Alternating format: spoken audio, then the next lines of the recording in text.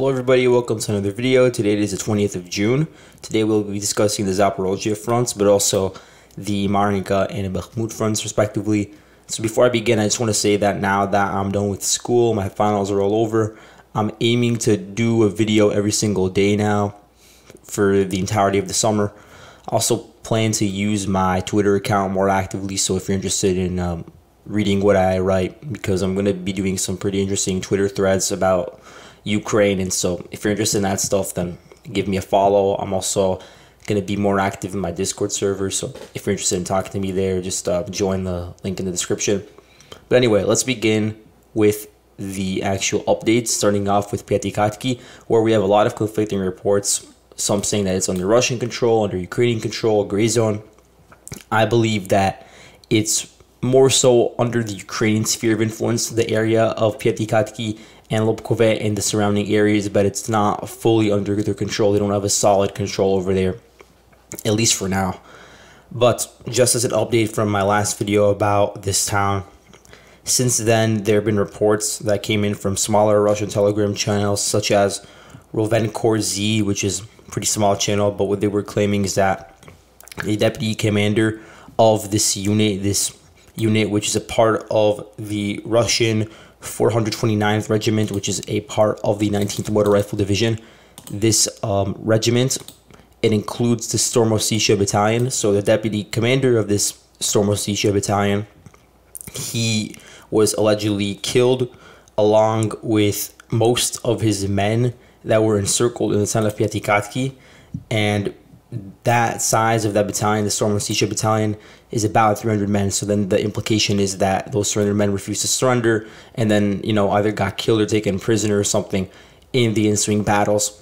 Now, the thing is, there isn't any concrete evidence that an entire battalion was encircled and destroyed in this area. We still haven't seen videos of that many casualties. What we did see was a video from the 128th Separate Mountain Assault Brigade, which, if you recall, fought in Kherson. They also fought in Bakhmut and Soledar for a certain period of time, but now they've been moved into the Zaporozhye offensive, so they're very experienced. They released a video from this area. I think this is the geolocation. I don't have the geolocation actually, but they were raising their flag and they were stepping on the Storm Ossetia Battalion flag, which does at least indicate that Storm Ossetia had a presence in this area and that they at least lost possession of one flag. But still, the claim of 300 men being surrounded in a singular town like this, in a pretty small town, that is a pretty big accusation. And so we don't really have enough footage to validate that. The Storm Ossetia Battalion, it's made up of ethnic Ossetians from South Ossetia, which is a breakaway and its self-proclaimed state of Georgia.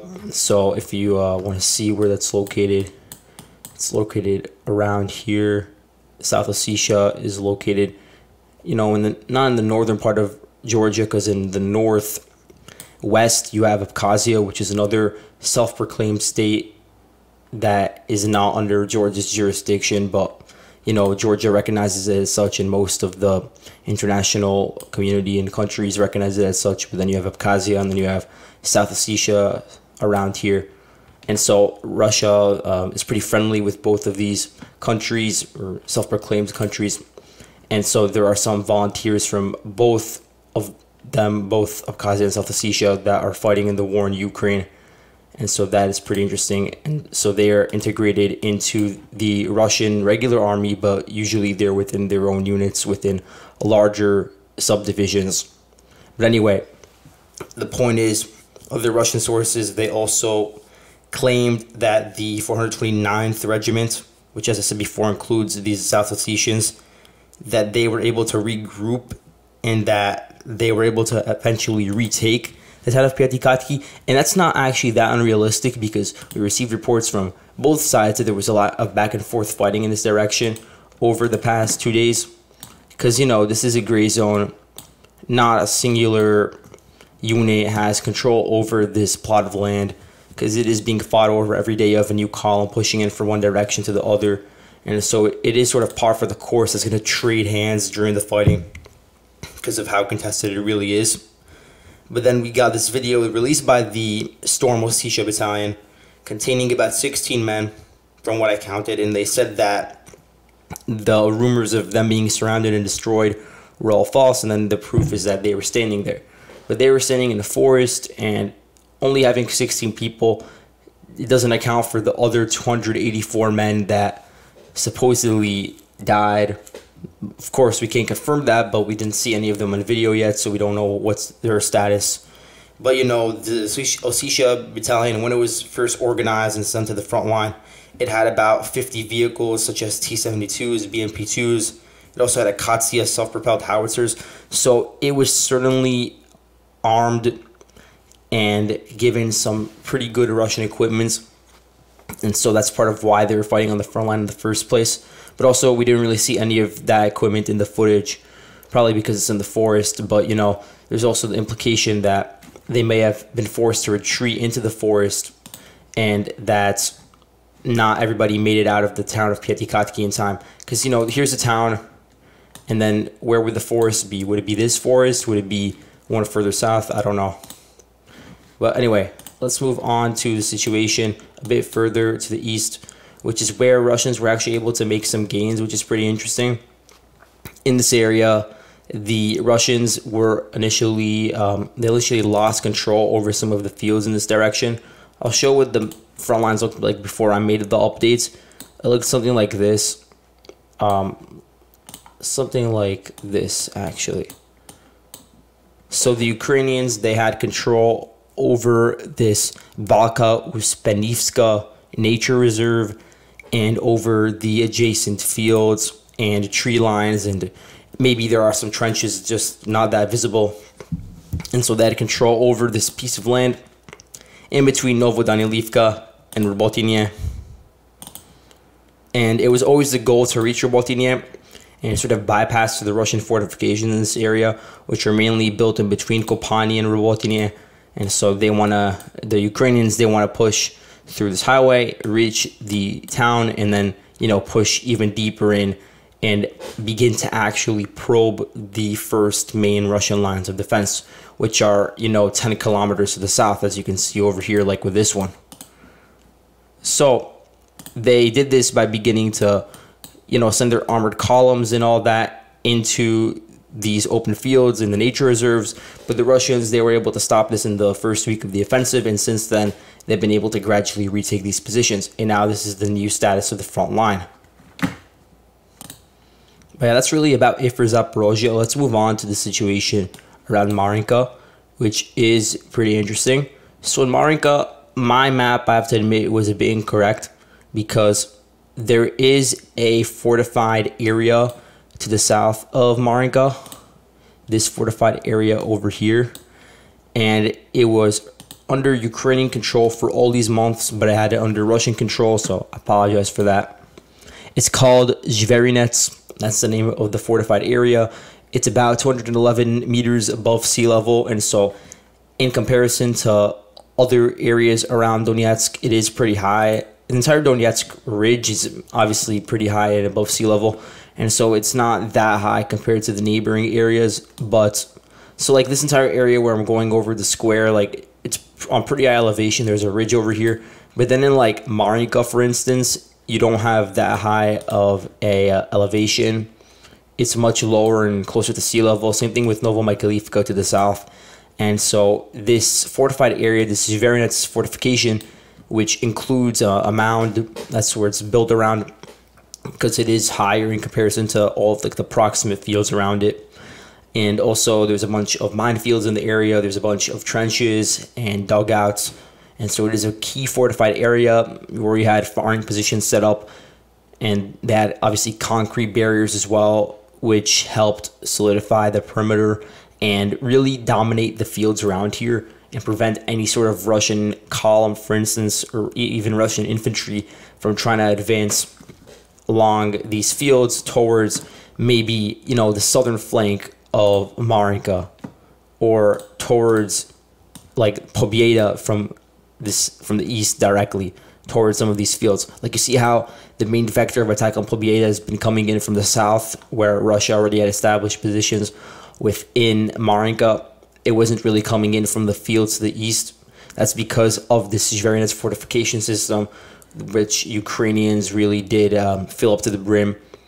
And again, very difficult to attack Novomikhailivka from the east as well. Because honestly, you look at how Novomikhailivka has been at the front line for so long and how it sort of looks enveloped. You'd expect maybe Russians would be more active in attacking over here. But for the most part, they haven't been able to because of this Ukrainian fortification. And so really after months of trying to take it over, the Russian Ministry of Defense actually released some footage of the taking over of that town. So I have the link to that over here. And it was probably done by Bars 11.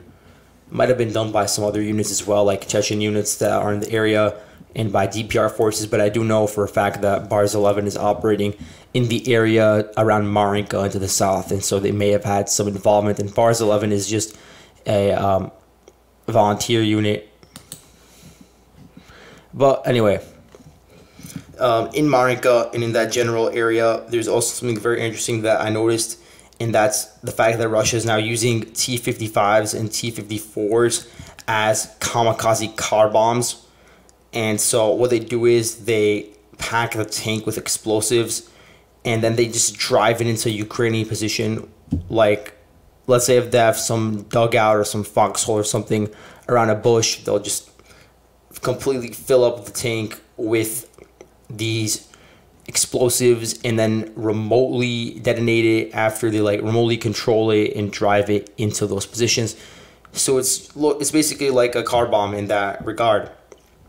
And I think this is a very cheap and innovative way of utilizing Russia's vast reserves of T-55s, and it could prove useful, especially around Marinka, where the front line's been so static. There's so many trenches in this area, and it's very difficult to methodically clear out each one, as we've seen for over a year. Russia's been trying to do that, and it's not been successful in many different parts of the front line. Clearly, Ukraine's been able to hold on to these positions, and so this is just one of many ways in which Russia's been forced to innovate. And believe me, Russia does have a huge stockpile of T-55s to use, and that's part of why earlier this year we saw all these videos of the trains that were shipping these T-55s. Honestly, they can't be used in combat. That's out of the question as an actual operational tank, but this is actually a pretty creative way of using them. Instead of just throwing them out and demolishing them, you could just take them out of reserves or out of storage. And Russia does have about 300 that could operationally be modified and sent to the front lines for this purpose.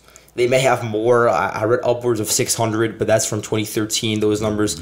There's more recent estimates that say that they could reasonably utilize 300 tanks for this sort of operation, and so I'm leaning towards that. But still, 300 tanks, that's a huge amount, and that could be extremely effective if used in one specific sector, like the one around Marinka, to finally push through and first of all secure the town, but also secure nearby towns like Pobeda, secure Novomikhailivka, secure really a buffer around the ring of the Donetsk city to really reduce the amount of shelling over here, which would also require taking over Krasnohorovka, Nevelske, Pervomaiske. This has been going on for over a year, and they still have not been able to do this, especially because their focus has been elsewhere, like in Zaporozhye. They're not really thinking about going on the initiative elsewhere. But we do know that at the very least, they've been able to make some minor gains around the fields to the south of Marinka. That's it for Marinka, but let's go on to Bakhmut. In the Bakhmut directions, there's two things to note. First of all, the Ukrainians, they are continuing to push in the direction of Klishivka, which I found to be very interesting. And they're very close to the trenches that originally were created by the Ukrainians. And these are located on a hill which overlooks the town of Klishivka. And so it is, first of all, a very fortified position with a ring on the perimeter, and probably being used by Russia now. It's also on the high ground compared to the other areas around it, also overlooking some of the fields to the north that Ukraine's advancing around.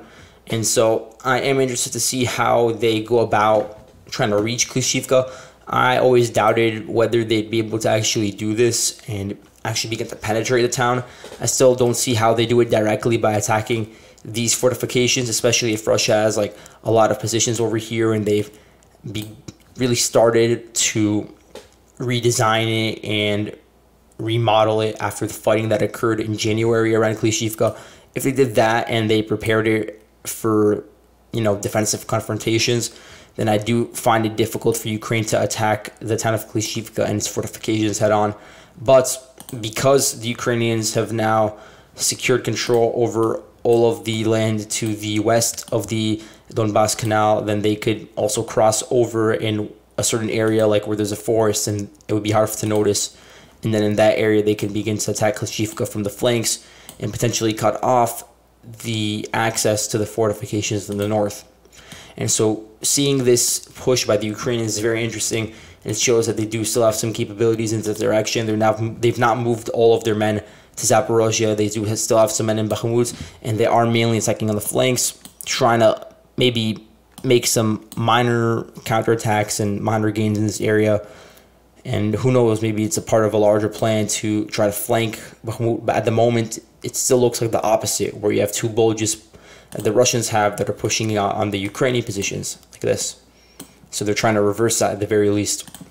And then in the north, they're also trying to make some gains. The Ukrainians, specifically the 225th Battalion, which is associated with the 127th Territorial Defense Brigade, which I do have mapped somewhere over here. I really hope I could find it. Yeah, it is somewhere over here, definitely. I recall moving it. There we go. The 127th and Territorial Defense Brigade. It should be moved a bit to the north to around Dubovo-Vasilivka because that's where it's fighting now. But this unit, and especially the battalion associated with it, they are pushing, trying to take over some of the key ridges around Dubovo-Vasilivka, some of the higher ground. I'm going to do a more in-depth analysis of the situation around here because we have been seeing the Ukrainians continue to make gains to the north of Bakhmut around Orikovo-Vasilivka and now pushing into Dubovo-Vasilivka for the past few months. And it is interesting to see what they're trying to plan over here.